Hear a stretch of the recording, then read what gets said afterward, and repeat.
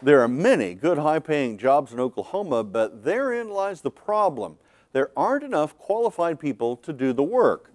One business sector that is in dire need of skilled workers is information technology, and specifically coding.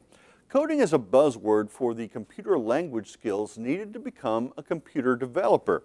Tulsa just landed a new business which aims to educate a qualified computing workforce which is desperately needed.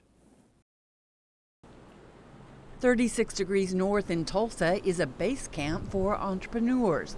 People operating a startup business or working on launching one can office here, access technology, have business meetings, and get support for their endeavors. One of its conference rooms has just been turned into an education boot camp. We could send in an empty array as well. For now, this is home to Coding Dojo. Techies across the nation know about it. With offices in Seattle, Los Angeles, Silicon Valley, Washington, D.C., Dallas, Chicago, and now Tulsa, Coding Dojo is in the business of teaching people to become self-sufficient computer software developers. The governor and her cabinet members recently cut the ribbon for Coding Dojo's launch in the Tulsa market. One of the biggest gaps right now in this workforce is coding. And so what you'll see is whether you're a car mechanic, you're in avionics, whether you're a bank, this isn't just tech companies anymore, but coding is going to be the biggest revolution that you've seen coming since the automobile industry. Patrick Fitzgerald is a special advisor to Fallon who sees the lack of qualified computer coders as an opportunity for Oklahoma. I truly believe that Oklahoma has the potential to be the Silicon Prairie. Jay Patel is the head of operations for Coding Dojo. He says students are carefully screened for the intense boot camp, which requires a commitment of 60 to 70 hours a week for lectures and study. It works because it's immersive, right? There's 14 weeks, they come here, they're ready to go, and they know that they're putting their life on hold for these 14 weeks to make a career change, jumpstart their career in tech.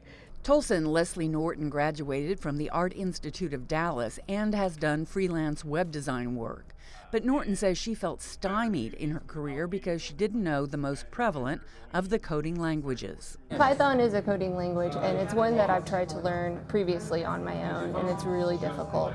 So when I got online and found out about this and that they were teaching Python, I immediately wanted to do it. Victor Agbasi has a college degree in IT administration, but quit his job at a healthcare company to advance his skills with Coding Dojo. A pretty technical person before I even came here. Like I said, I worked in IT prior to coming here, and I've always been into computers and tech and just fiddling with things, and always been pretty good at math. A college degree is not required to be accepted into the boot camp.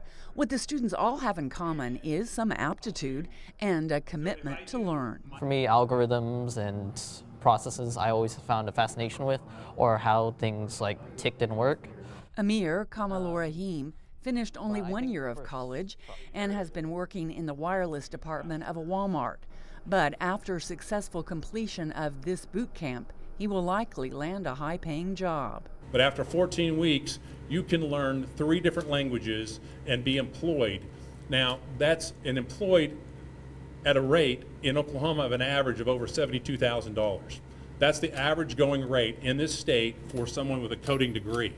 The George Kaiser Family Foundation was the organization that introduced Coding Dojo to Tulsa. And then when we kind of took a closer look, we saw that, and we know that from a nationwide perspective, there's a shortage of talent. But we didn't realize how much of a shortage there was in Tulsa. And more importantly, how much the community was willing to help and how much the companies here needed local talent. He says in the Tulsa area alone, 4,400 coding jobs go unfilled every year.